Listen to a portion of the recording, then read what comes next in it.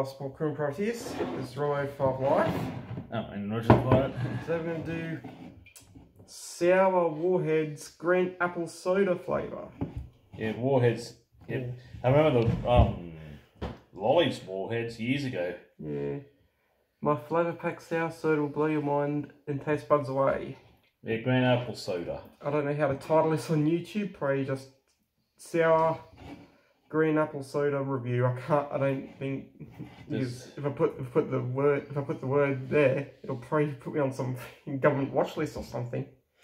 I don't think so, because if they know what the Warheads are, they're thinking Lollies. Yeah, I know. Anyway, let's open it up. Let's open it up, sorry.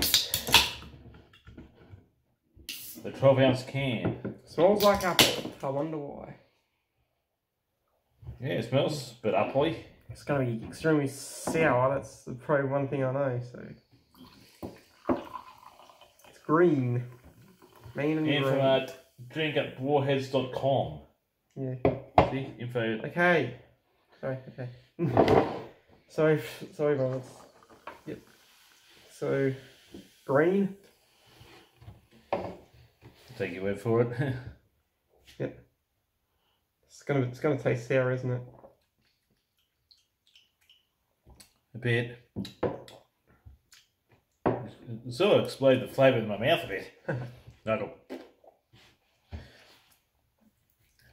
That's why I sort of stopped. It's meant to be sour. I was expecting something worse, but you know. This one's got the Yeah. got the Warhead. Because it's an American import, and they put the Australian measurements there. The Australian what do you call it? Nutrition facts. Oh, yeah, made in USA.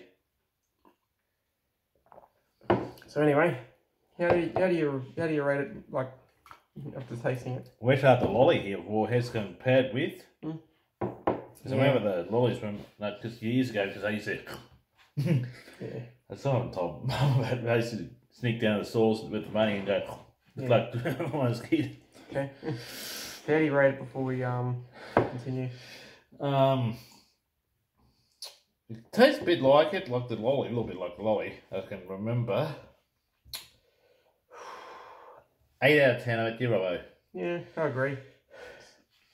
It's in the similar style, but you know, it would have been better if it was a bit more sour. You know, a bit more sour. No one hear you probably spit it out.